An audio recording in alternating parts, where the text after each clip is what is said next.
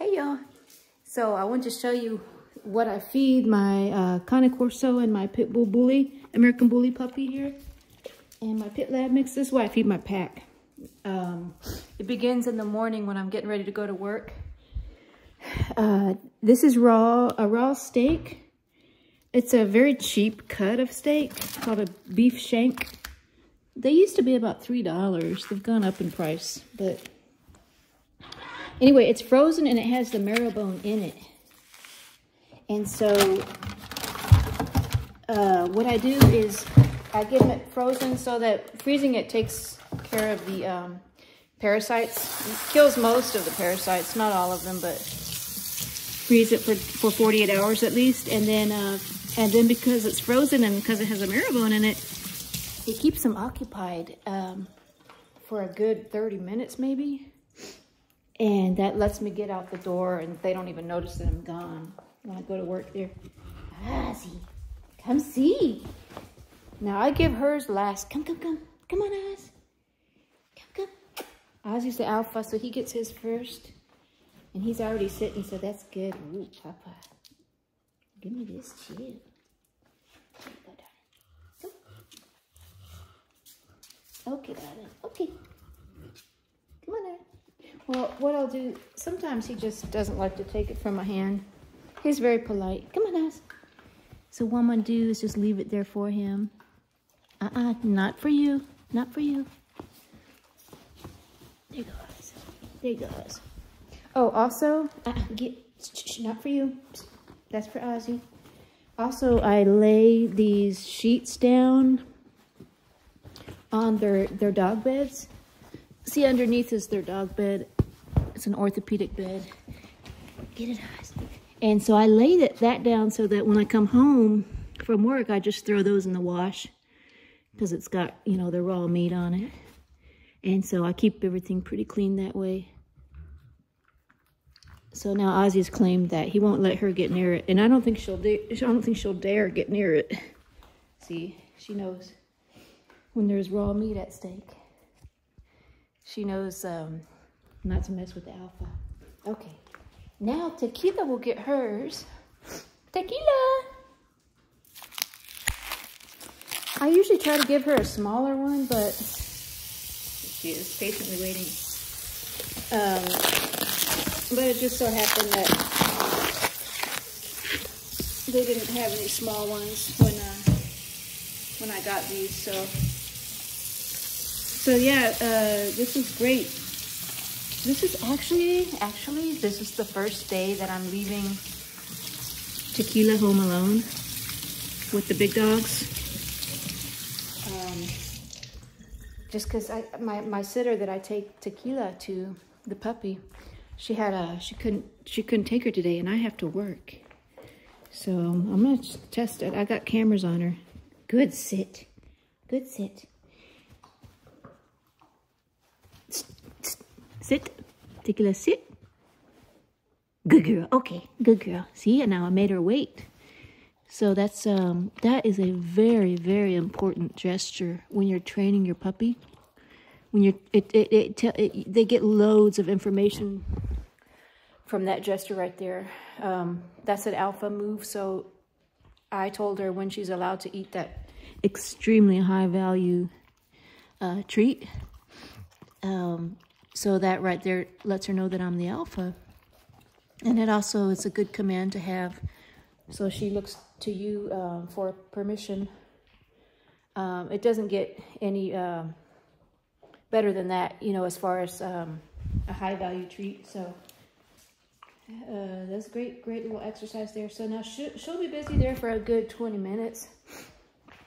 And I'll be able to get out the door. And the last one to eat is Tux. He's very patient. And I just rinse them off so they don't get frostbite or frost burn or anything like that. Look how big that marrow bone is. It's mostly bone. As you can see, it's mostly bone. Okay, Tuxie. And then Tux will take his to a more secure location. He doesn't like to eat near Ozzy or the other dogs, because He doesn't want any confrontation. He'll usually take his outside to go eat. So there you have it. And then I'm gonna wash my hands and come back in a minute here.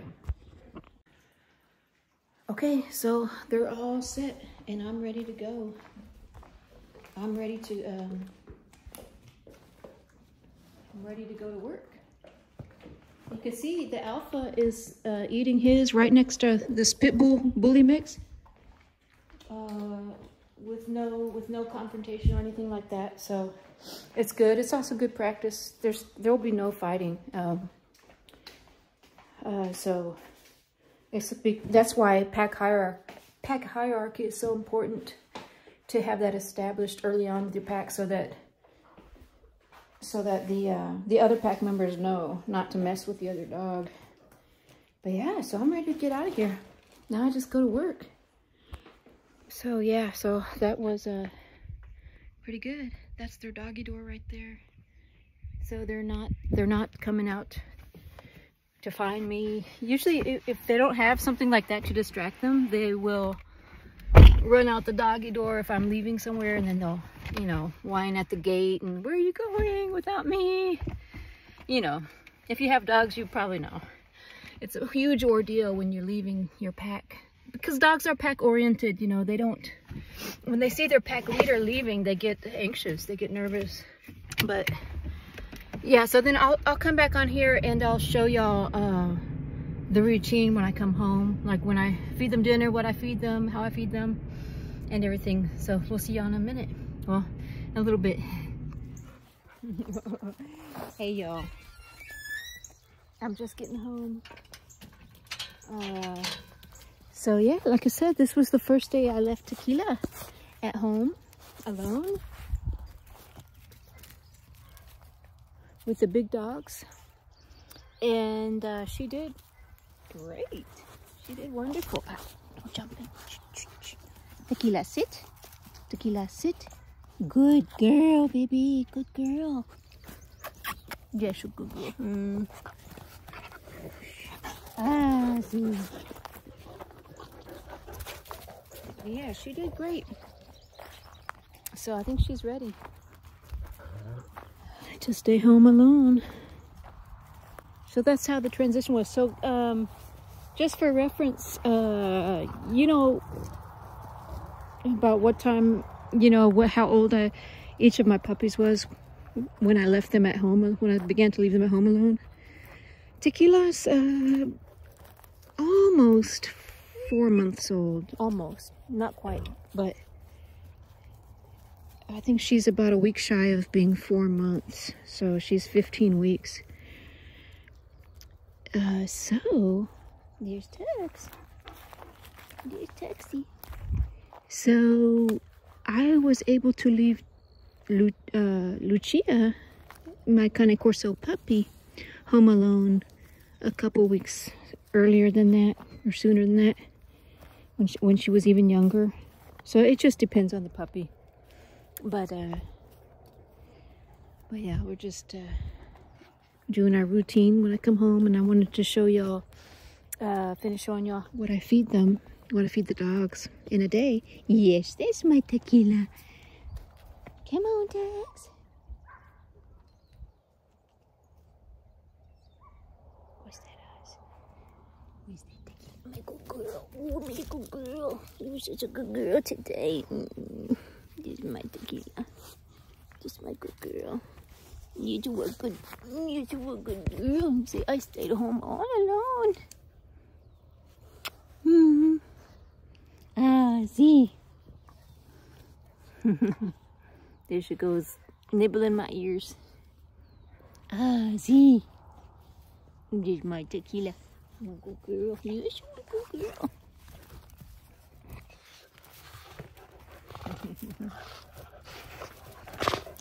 You see how she pulls on his, you see how she's pulling right there? On his neck? On his cheeks?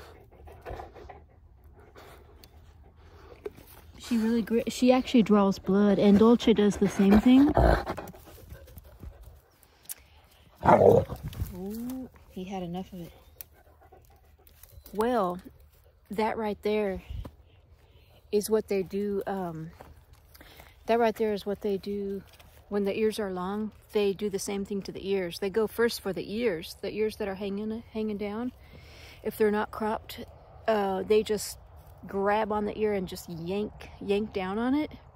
And that is the reason why I crop the ears. I know people comment and say how cruel it is, untraumatic and everything.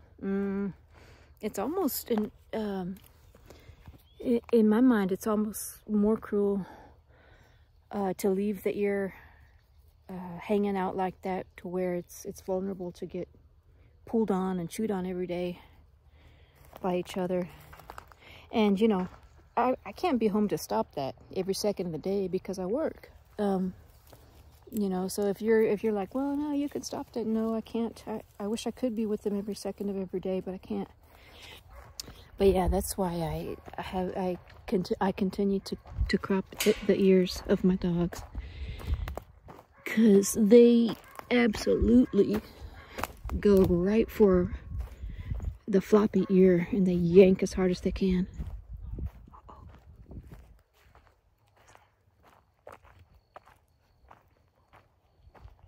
All right, so I'm gonna hang out here for a little bit with the dogs, and then I'm gonna head inside and show y'all what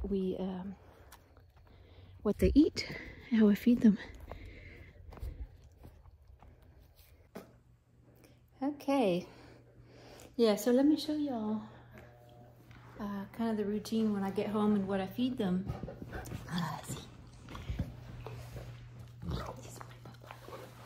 Oh, I missed my baby boy. Oh, I missed my baby. Okay.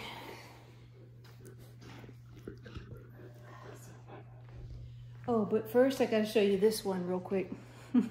This is gross.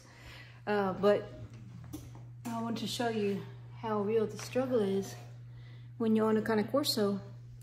So this, I have 10-foot ceilings, right? So this is my kitchen cabinet. It's pretty high.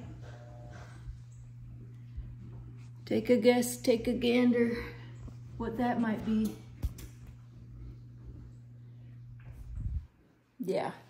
Yeah, so that is when Ozzy this morning shook his head and he happened to have slobber on him.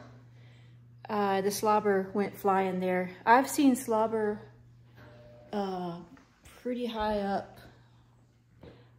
I've seen slobber all the way up there. So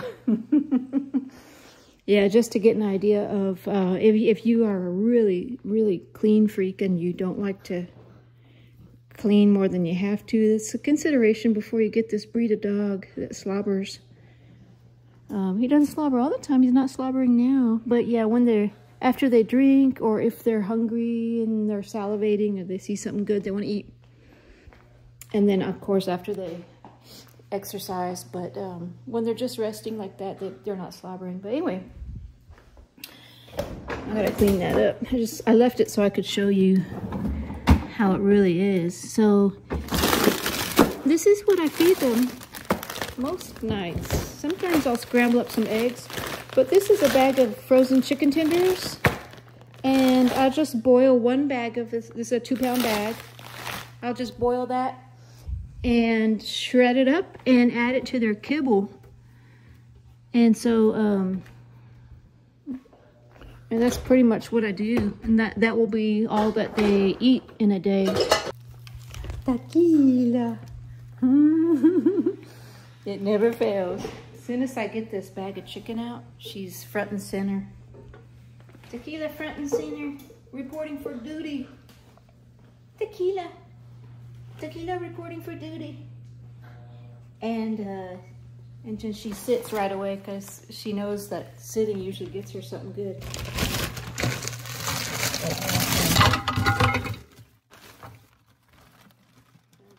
And then just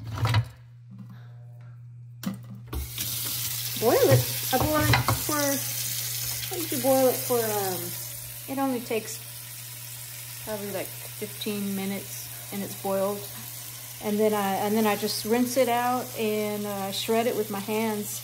I let I rinse it and I put, like, I let it sit in cold water for about like 15 minutes or so. And just let that boil down, front and center. Front and center, at your service. Tequila.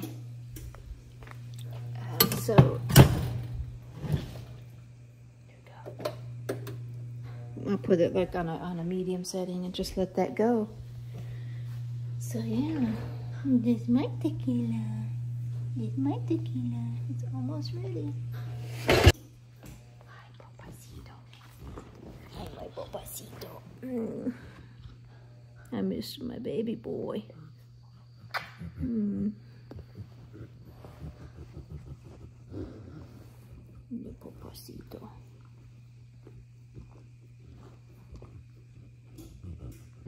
Así. What's wrong, Papa? Okay, so the chicken's done boiling. So I'm just gonna turn that off and just gonna rinse it. Okay. So yeah, I'll just drain this out and run some cold water over it.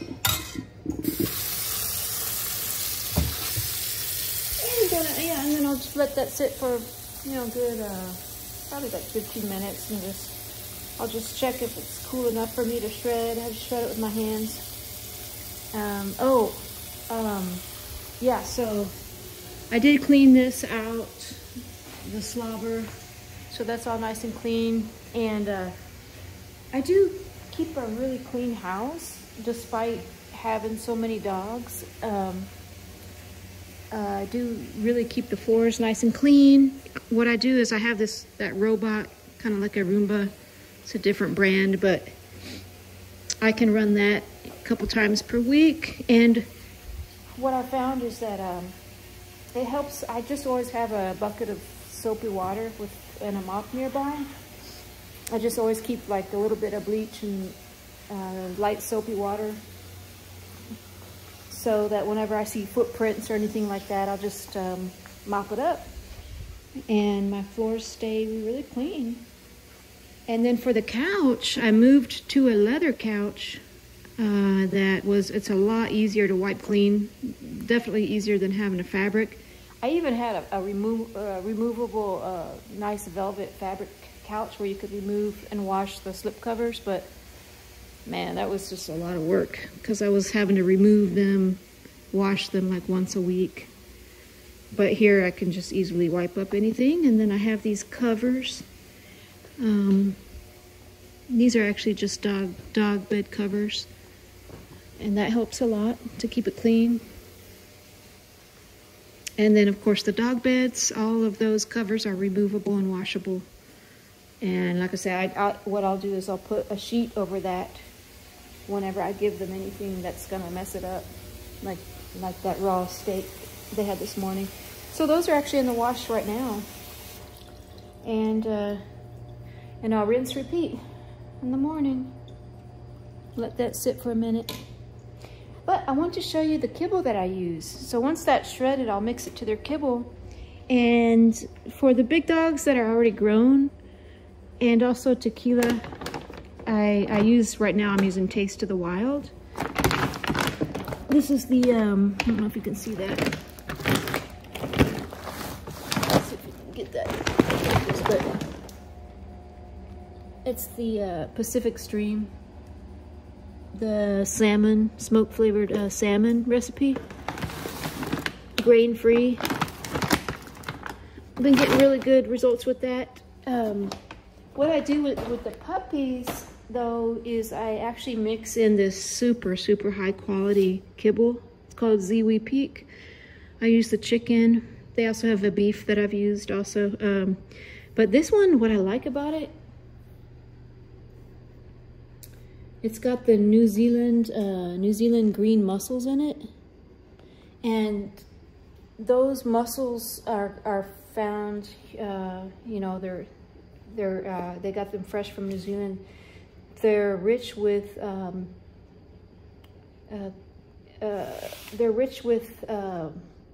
glycosaminoglycans. That's what I'm trying to say. That's really good for their joints. It's almost like giving them chondroitin or one of those supplements. But it's all natural and gently air dried. So supposedly that process of the food, it kind of keeps the nutrients in it more than if it's like exposed to extreme heat, like a lot of the other kibble brands like this one are exposed to extreme heat. The idea is that gently air drying will maintain a lot of those micronutrients, and instead of like denaturing the protein, it keeps it more in its form, closer to raw. Not as good as raw though. So I'll mix apart some of this high quality kibble with this other still high quality kibble, but a little bit less of a lesser quality. Still very good. I'll mix that for the puppies.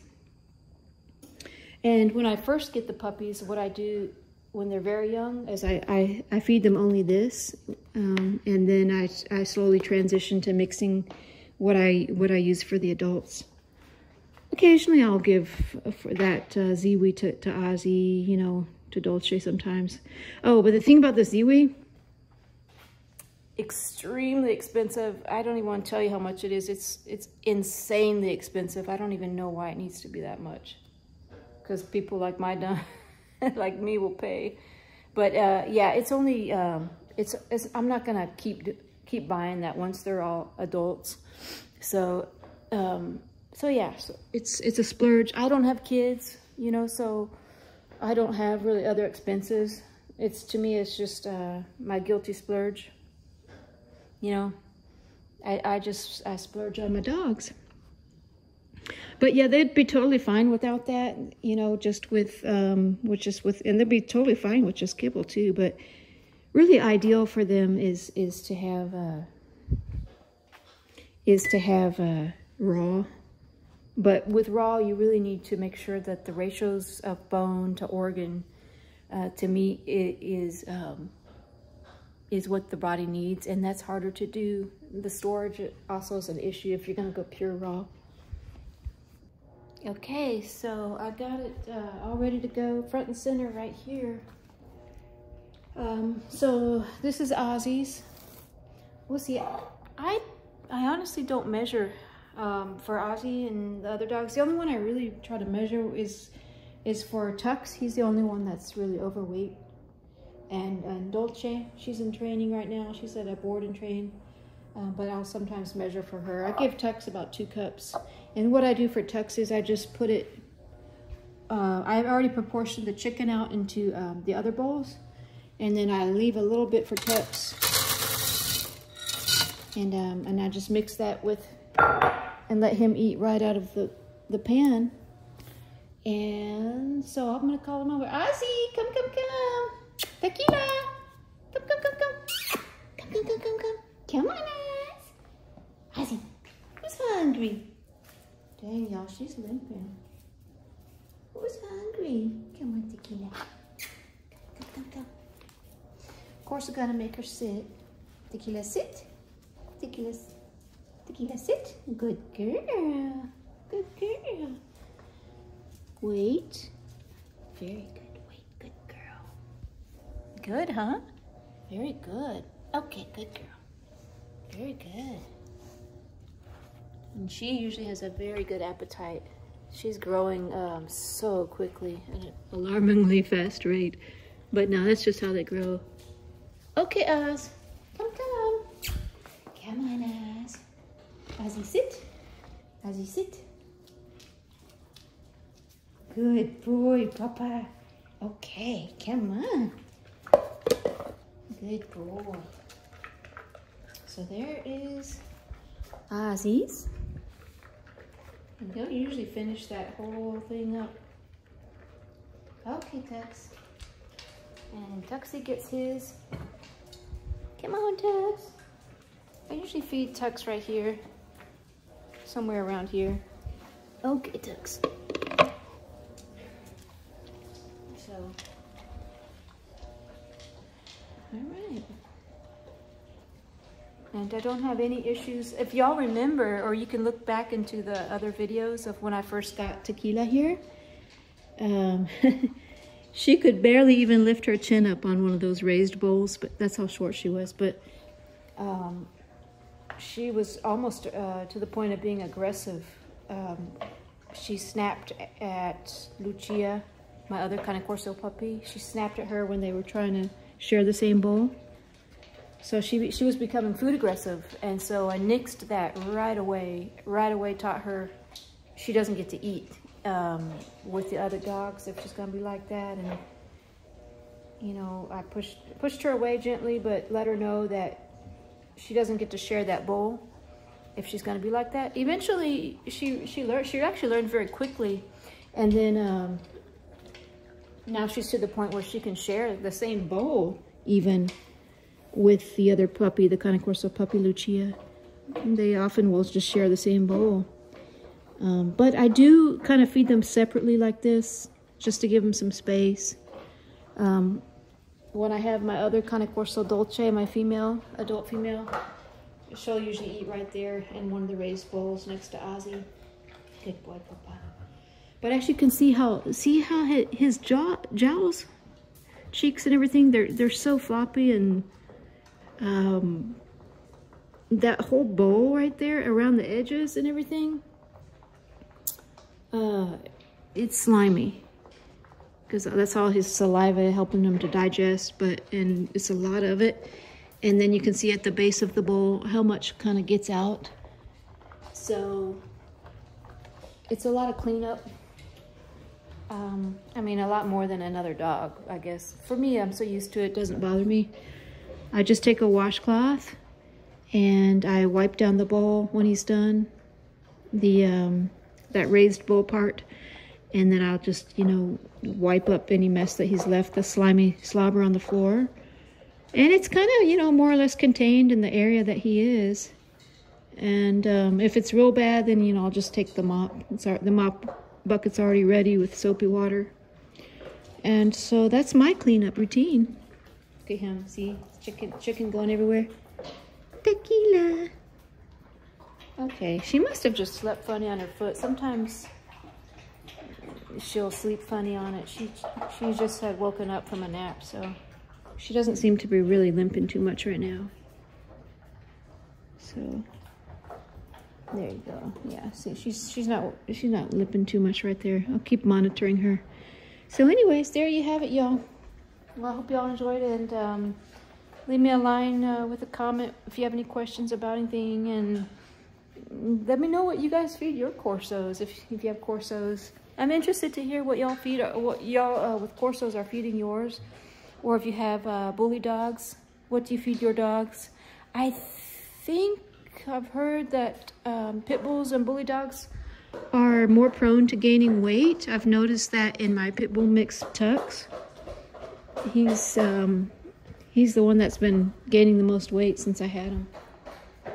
He's not bad. I mean, he's not terrible, but he could stand to lose a couple pounds. But you see, he didn't even really finish the kibble. Sometimes they do finish everything, sometimes they don't. And that's why I don't really proportion with a lot of them, because they'll just, they eat till they're full. And right now they're pretty much just picking out the chicken. And see, he walked away. See what I mean? He didn't even finish all the kibble. It's a slimy mess. But they'll, you know, come and nibble on that throughout the night. He didn't want to let any of that chicken go to waste. So, well, I'll talk to y'all on the next one, and hope y'all having a good night. And we'll see you on the next one. Bye, y'all.